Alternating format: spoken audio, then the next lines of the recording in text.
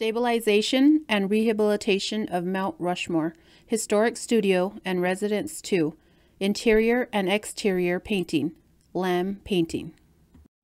Master Craftsman Superintendent Rob Lamb. Craftsmen Galen Goetz, Bob Howard, Francesco Scrima, Alex Clover, and Howard Donovan. Lamb Painting was a subcontractor for Rangel Construction on the Mount Rushmore Historic Studio and Residence project. Lamb Painting's scope of work was varied for this project, including restoring windows, repainting exterior fascia and soffit, taping and painting interior drywall, matching historic finishes, and linseed oil preservation treatment. One part of this project was in the historic studio, where there is an extremely large replica of Mount Rushmore, which had to be protected throughout the project. Our crew used scaffolding and planks to clean and finish the open wood ceiling.